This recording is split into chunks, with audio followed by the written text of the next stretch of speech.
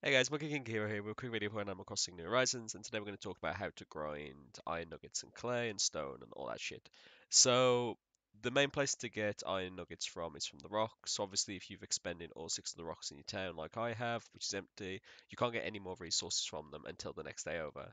Obviously, the first thing to do to grind, in inverted commas, is to time travel and go backwards and forwards until you get multiple amounts of resources that you need for your town. Failing that, if you don't want to cheat, like a cheater who shouldn't be cheating, the next best thing to do is to buy Nook Mile tickets and then go to Mystery Tour Islands and hit the rocks there multiple times.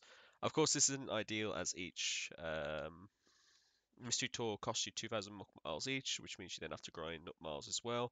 But if you want a large amount of iron nuggets, stone, clay, whatever, it is the best way to do it.